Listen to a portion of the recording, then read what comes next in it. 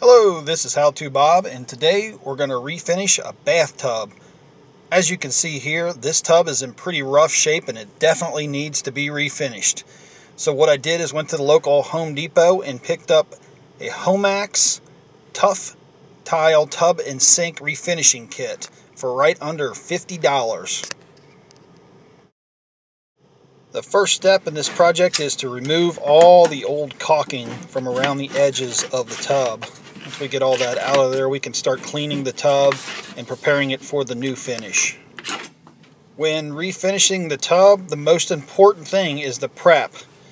Here we're using triple-aught steel wool, and we're going to do this 3 separate times with a cleaning in between. Now the kit that I purchased comes with steel wool, and it comes with a cleaning solution. You can also use TSP, and TSP can be picked up at the local hardware store, usually in the paint department. And again, we're going to do this 3 times. We're going to rinse it out with the cleaning solution and use the steel wool 3 times. Preparation is very important for the final finished product to look good. Once we've got our 3 steps done, sanding, cleaning 3 times, we're going to go ahead and mask off the areas that we don't want painted. Now you'll notice that I put a rubber glove over the spout. That's just in case any water would drip. It won't ruin my finish. And I also put masking paper around the walls just to protect it. Now the next step is very important. You want to take your can and shake it for at least 1 minute.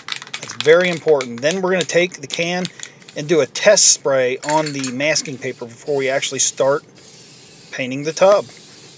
Now this epoxy paint that we're using does require 2 coats, and it does require that we wait 15 minutes between coats, but once it's done, it will give us a great looking shiny finish. Okay, now that we've let our epoxy paint dry for 72 hours, we can go ahead and remove the masking, and we want to pull that away from the tub and do it very carefully.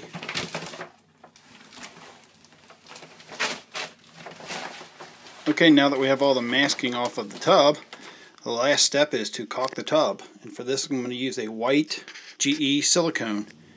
We simply put it around where the tub wall meets the tub.